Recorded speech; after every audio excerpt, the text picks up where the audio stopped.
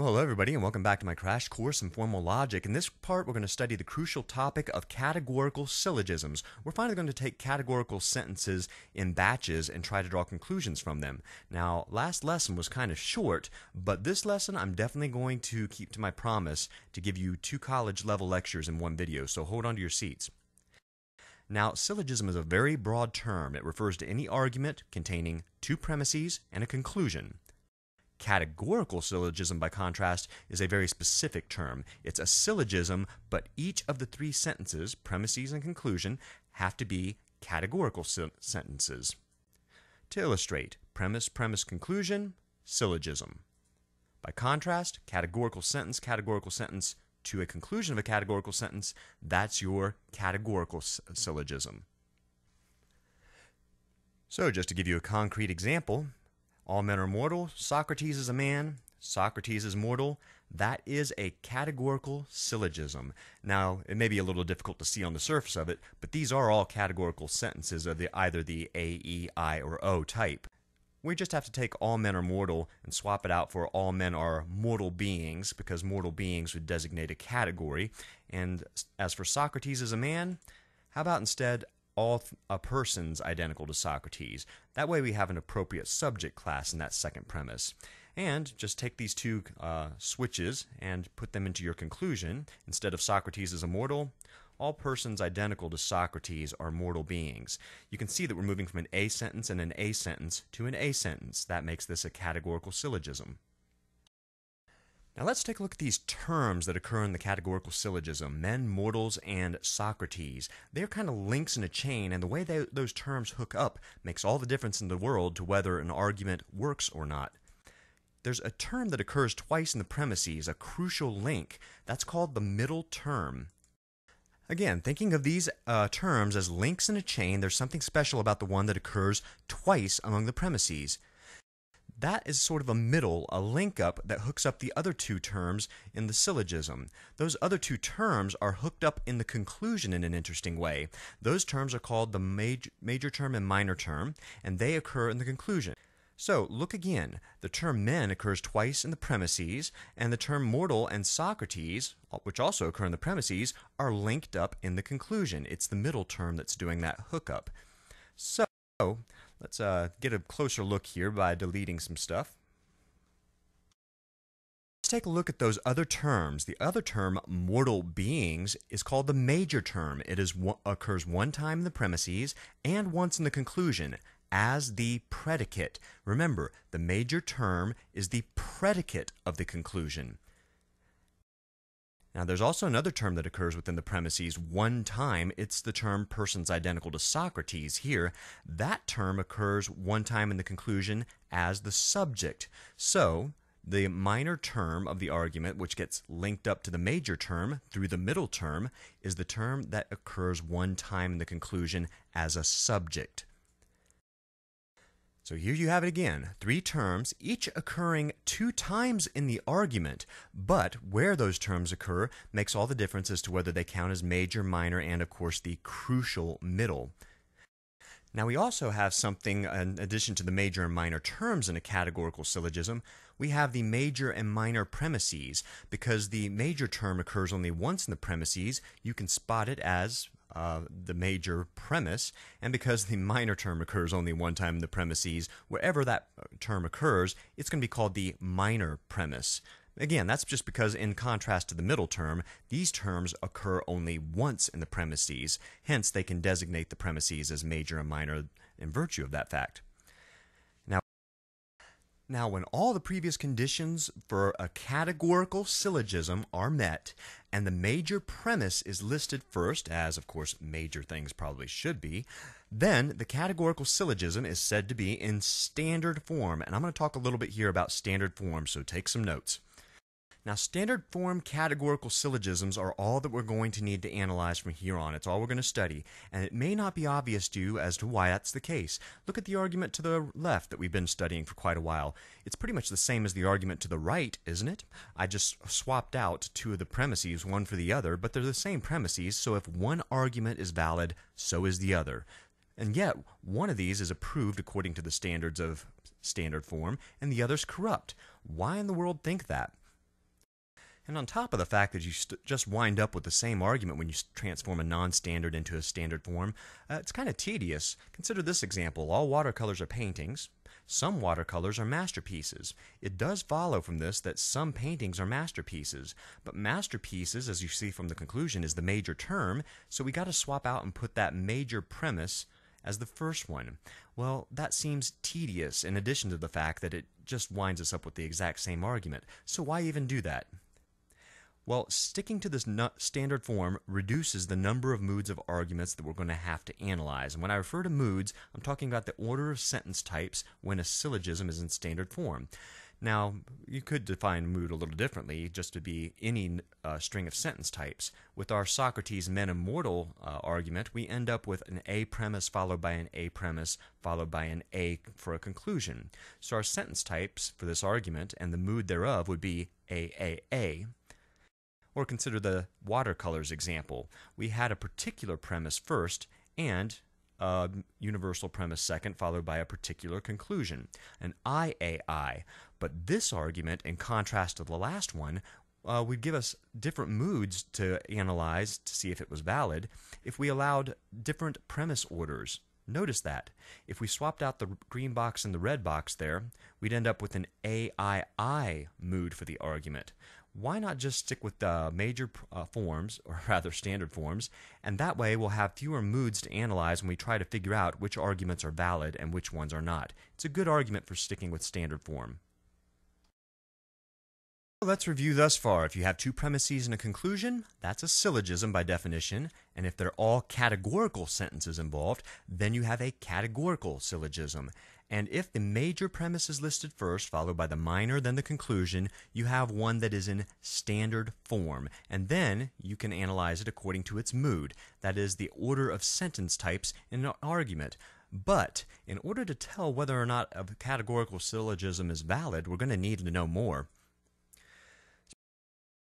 Specifically, whether or not that mood of a standard form categorical syllogism is valid depends upon figure. If you know the arguments in standard form, you know roughly where the major, minor, and middle terms are going to show up. You know the major term is going to be in premise 1 and the conclusion, for example. But figure nails down where these terms show up, and that's when we know exactly what type of argument we're dealing with and whether it's valid or not.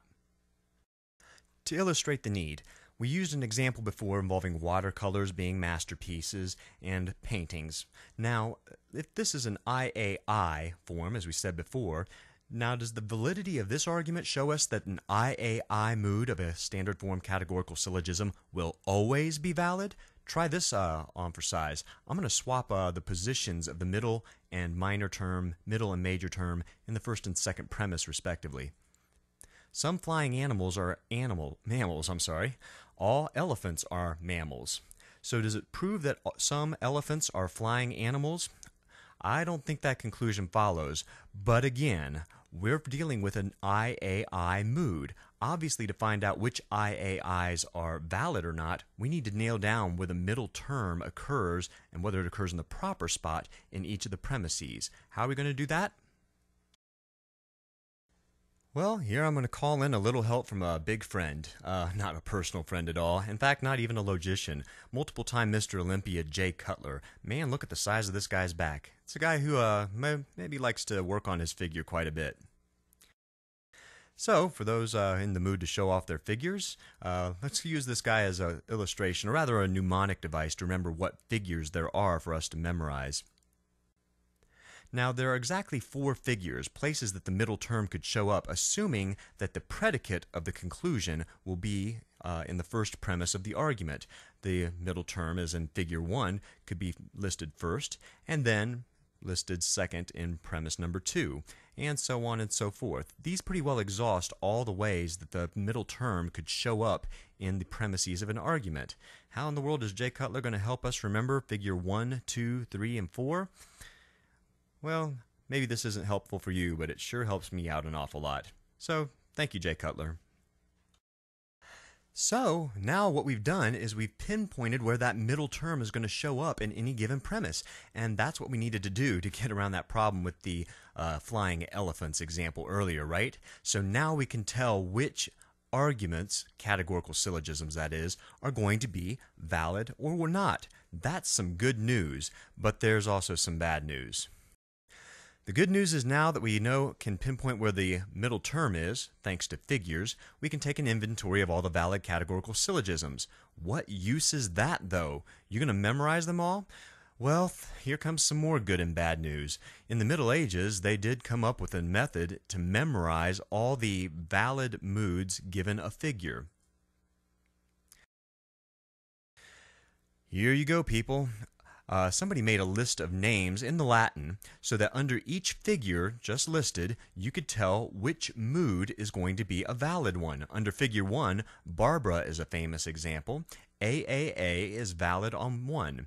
The mood EAE is also valid, and so on and so forth. So all you have to do, guys, to memorize which mood is valid on which figure is to memorize Barbara, Celerant, Dari, Fario, Barbary, so on and so forth all the way through. Isn't that easy? Heck no, it's not easy. To make matters worse, this covers all the arguments or standard form syllogisms that are valid. Notice there's a distinction here. The ones at the top are very different from the ones at the bottom.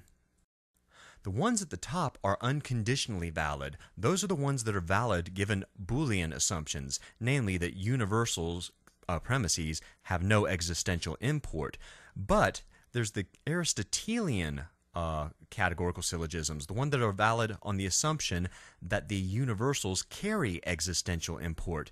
So in addition to memorizing this list of names, you're going to have to memorize the distinctions between what's valid on which assumption. Oh boy, how can we make this easy? I guess if you want to make use of mood, figure, and standard form to tell which arguments are valid or not, you've got a lot of memorizing ahead of you, don't you? Well, let me help you out here. There's a problem and a benefit to this little example listed here in the gray. There's a certain form, EIO, that is valid on every single figure, and that's what I'm going to make use of to revise this very old and time-honored mnemonic device. If it deserves to be called a mnemonic device at all, who wants to memorize this list of Latin names? For my 2 cents, you shouldn't do it. It's obsolete, and I'm going to come up with something better. The thing that I think is better, I call the neighbors mnemonic. Those figures and moods that I listed in the gray, they all take the pattern or mood EIO. EIO is valid on every single one of the figures that we studied. And I'm going to make use of that to come up with a superior mnemonic device, that which has been used throughout the ages. So to get our new project going, I'm going to need a little help from my friends Barbra Streisand, known for her political singing and movie career, and also Alfonso Ribeiro, who's known for his roles in classic sitcoms that many of you watched, and lastly Orlando Bloom, who's probably best known for his role as Legolas in the Lord of the Rings series. Notice the neat thing is each of these persons has a name that corresponds, a modern and not a Latin name, that corresponds to some of the valid moods on each of the figures, the AAA, AOO, and the OAO. I wonder if we can use this in order to memorize our valid moods given a figure. Think of this first. Barbara's neighbors maiming feared. I'm not asking you why Barbara has neighbors who fear maiming. Just remember that phrase, Barbara's neighbors maiming feared. And notice I'm using the word neighbors here. Look at figure number 1 and the moods that are valid on it under Boolean assumptions. Barbara's neighbors maiming feared covers each and every one of these in the English, not with those ridiculous lists of Latin names. You're one step towards getting all the valid moods given figures 1 through 4. Let's see if we can make the rest of those leaps. We'll make that next little jump with Alfonso's help. Alfonso's neighbors apparently don't like to have jobs. Don't ask me why, but Alfonso's neighbors feared careers, just as much as Barbara's neighbors maiming feared. So if you can remember that Alfonso's neighbors feared careers, you're just one step closer to memorizing all of the valid moods given a figure. Only this time it's going to be figure number 2. On figure number 2, Alfonso's neighbors feared careers. corresponds, in terms of the vowels in it, to the vowels listed in each one of the Latin names in Figure 2. Congratulations, you're one step closer. Can we make the last two leaps to Figure 3 and Figure 4? In fact, we're going to do both of them at the same time. With a little help from Orlando Bloom. Orlando's neighbors disdain maiming and disdain careers for neighbors. I got a whole bunch of people showing disdain towards careers up in my little picture here. I hope you can remember it. It's goofy and just goofy enough to be remembered. But if you can remember that Orlando's neighbors disdain maiming and disdain careers for neighbors, then you've gotten all the way towards memorizing the valid moods given figures. Which figure does that handle? Figure 3 and 4 together. Notice that Figure 3 has 4 valid moods on Boolean assumption, and Figure 4 has 3 valid moods. So while this isn't a perfect example or illustration or a mnemonic device, Orlando's neighbors disdain maiming corresponds to all the vowels listed under Figure 3 and the names thereof. And disdain careers for neighbors, as long as you can list 4 as not an extra word. After all, what sort of valid mood would have just one O, F-O-R? Get rid of that and you have disdain careers neighbors, and that corresponds in terms of its vowels to all of the valid moods under Figure 4. Congratulations, you're done. So remember, instead of Barbara, Celerant, Dari, Ferio, and all this other stuff that comes under the green portion, that is the portion of this diagram that lists valid Boolean moods, let's just take it a different route. How about instead, Barbara's neighbors maiming feared, Alfonso's neighbors feared careers, Orlando's neighbors disdain maiming and disdain careers for neighbors. There you go, you're done. Now, isn't that mnemonic a little silly? I guess we can answer that question forthrightly. It's about as silly as it comes. Barbara's neighbors maiming feared, Alfonso's neighbors feared careers, Orlando's neighbors disdain maiming and disdain careers for neighbors.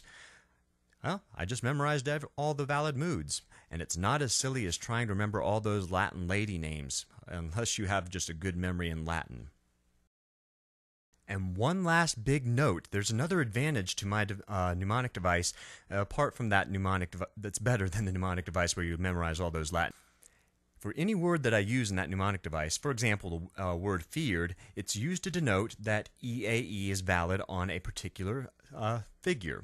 And I never repeat any other word where EAE is going to be valid. Any place you find feared is where EAE is going to be valid. Any place you don't find the word feared, EAE is invalid. And that goes for every word and every possible combination of vowels in the mnemonic device. Pretty helpful, huh?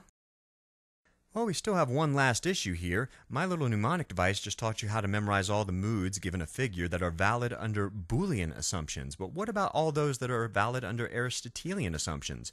Notice that in these Latin names, when you look at the vowels in red, you start off with A and E, or E and A, or A and A, universals, and then you move to I's and O's for conclusions. In other words, the universals must have existential import because you're reaching a conclusion that's an I or an O sentence, and those are known to have existential import. Is there any way for memorizing these? I want to point out one thing that may be helpful in memorizing. Captain Hernando in his plane, and he's being chased by some other pilots. Captain Hernando likes to go upwards with his plane. All these other pilots are trying to attain his trajectory.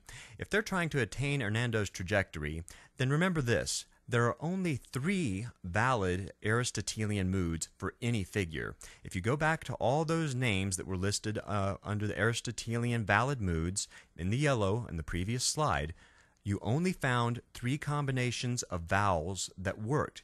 A, A-I, E, A-O, and A-E-O are the only combinations that are ever going to turn out valid, regardless of figure.